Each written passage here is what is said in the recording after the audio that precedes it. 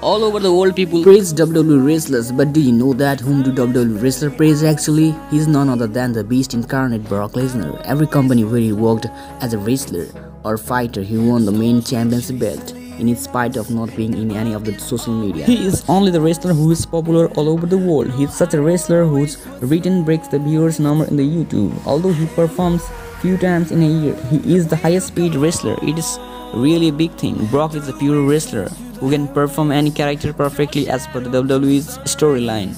Every match the Beast has won or lost, it won't reduce the value of the Beast in WWE or the UFC. He has never been called an underrated or overrated athlete.